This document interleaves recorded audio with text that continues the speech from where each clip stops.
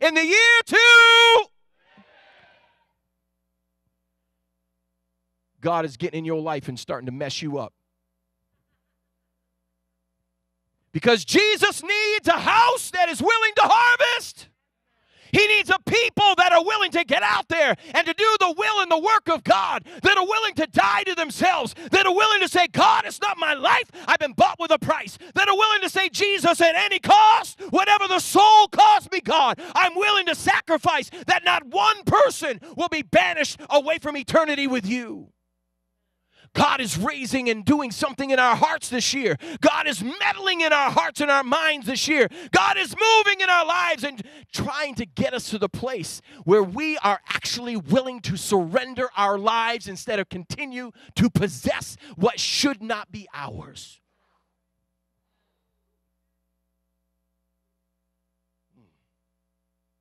Jesus. Hallelujah.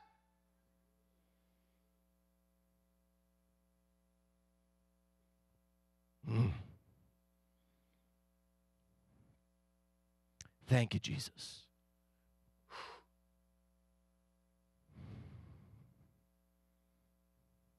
Well, you might be saying, I don't understand. Well, I'm saying I don't understand either. But I learned a long time ago, you don't go ahead of God. You just kind of wait. When he tells you to rock on, then you go on. But I don't understand what's going on right now, but God is doing something in people's lives right now. God is moving in people's lives. And if you're not attuned, then what's going to happen is you're going to start looking around. Come on now, get in tune with the Holy Ghost. God is doing something this morning. Father, whatever you're doing, continue. Thank you, Jesus. One thing I liked about this organization, too, was they're doing what we're doing, and that is they believe in equipping the saints for the work of the ministry. They gave different testimonies of when they go to Brazil. We're going to send a whole team of kids to Brazil this year in the month of April. They just don't know yet. Say amen. What was really exciting was they're doing what we're doing in this house, and they're training you that God wants to move in your life in the supernatural. It's not about some superstar. It's about the stars of God, the sons and daughters of God, doing the works of God. And God said, if you believe that you shall cast out devils, you shall speak with new tongues. If you touch any deadly thing, it shall not harm you. And when you lay hands on the sick, they shall recover. That's not for the preachers. That's for the believers. If you're a believer, shout, I am.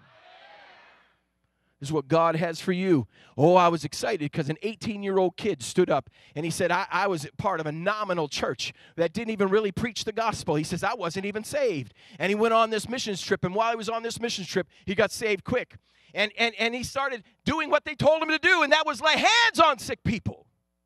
He went to a skate park, and this kid that was in one of the competitions messed his knee up at the skate park.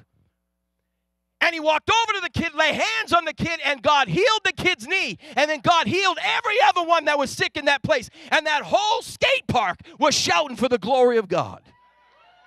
It's time to recognize in the year of harvest, God is going to raise you up and bring you to a place of discomfort outside of your fleshly realm. But the only way to do that is to start living it right now. Is to allow God to get in your heart and start living through you right now. It's not about you. It's not about me. It's not about what we can do. It's what He can do. Shout amen. God wants to challenge your life. James chapter 1 verse 22 is the verse for the year. I got to preach quick. But be ye doers of the word and not hearers only, deceiving yourself. Let's say it again. Ready? But be ye and not deceiving yourself. I believe in the house of God. I believe in the church of Jesus Christ. I believe in the church of America. We've deceived ourselves a lot. It's all about getting to heaven, but I want you to know if it was all about getting to heaven, baby, when you accepted Christ, you'd already died. But you're not in heaven, you are on earth.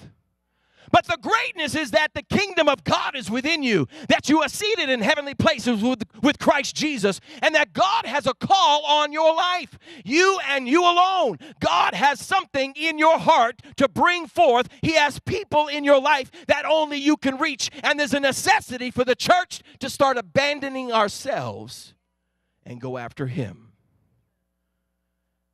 One of the concerns that I've had, and one of the things that the Spirit of God was telling me that's dangerous, is this is the whole year to live it. I believe that some of you need to be challenged in this aspect, and that is that in this year to live it, that you're not living it for the wrong reasons. There are a lot of people living things. Many of you have come from different liturgical style church backgrounds where it's a bunch of do's and don'ts. Some of you, if you do this right, then you're going to heaven. If you say this right, you're going to heaven. If you don't jump through this hoop, then you're not going to heaven. But I'm here to tell you it's not by works of righteousness which you have done. It's by the blood and the power of Jesus' name. Shout amen. This morning, we are living it for one reason. We're living it because someone died for it so we can do it. Without the death of Jesus, without him willing to die for it, we would never be able to live it. I've seen Christians, they come in, or people that have come in and they've heard the gospel, and what's happened is they've slid into a life of legalism. And what legalism is where you and I try to be better than we are. I've got news for everyone in this room. Jesus will never love you more today than he did when you hated him.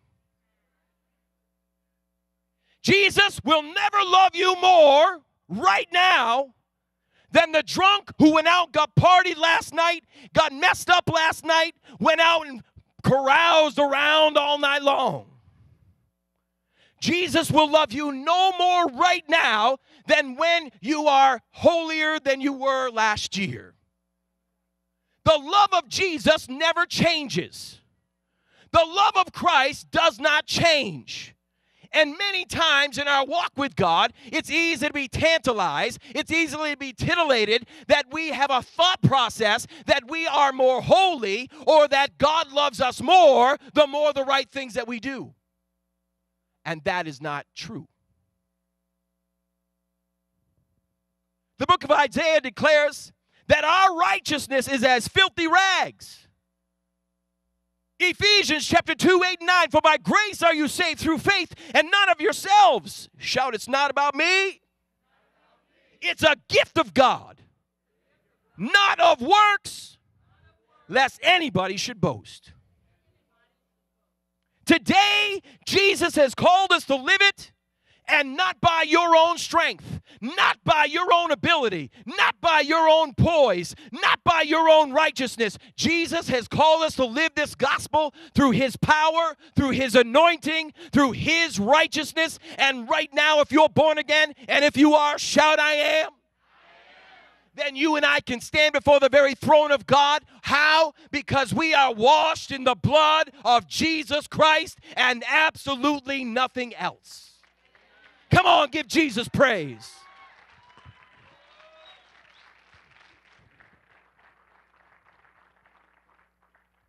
We're living this thing for the wrong reason, then you're going to be very disappointed. Anticlimactical. I've seen brides, they're all excited about getting married. They come to the preacher, they go through their premarital counseling, they drop up to, I hope you know that the average wedding now is about $15,000. They get everything all set. They get everything all ready. Everything looks good, man. They spent all their money. They look beautiful. They spent all the time getting the right wedding dress for a few $1,000s that they're going to wear for a few hours. They pick out the right food. They pick out the right cake. They pick out all the right things. Then they march down the aisle. And it happens so quick for many brides, for many people that get married. It's an anticlimactical situation where they had everything rack and pinioned on what they were going to do. And when that was over, it was over.